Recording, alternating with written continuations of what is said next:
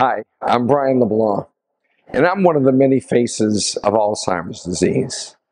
I was diagnosed in October of 2014 with early onset Alzheimer's. At the time, I didn't know what early onset Alzheimer's was. My mother was still living with Alzheimer's disease, and we had lost my grandfather a few years before that with Alzheimer's disease. And my dad had vascular dementia. The early onset, I didn't know what that was, but I had it, and I knew that my time was limited. So I decided to do the thing that I do best, and that's talk.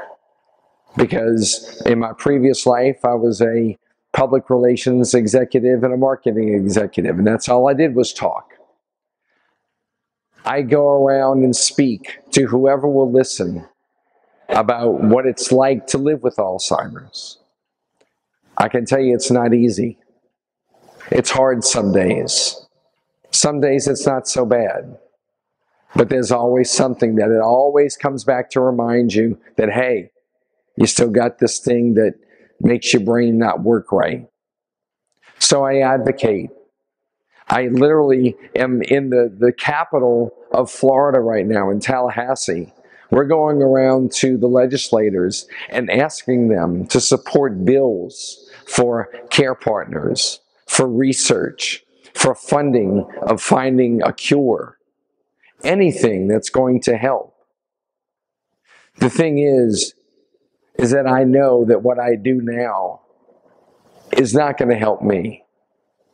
But I'm doing this for the future generations that come after me, because I don't want anybody that doesn't have to go through this. I don't want them to have to go through it. I don't want anybody to go through it. I don't want to go through it. But I have to, because I'm not a quitter. I never will be. And I'll advocate until I'm no longer able to do so. But I'll know in the end that I didn't give up, because that's never, ever an option. Thank you.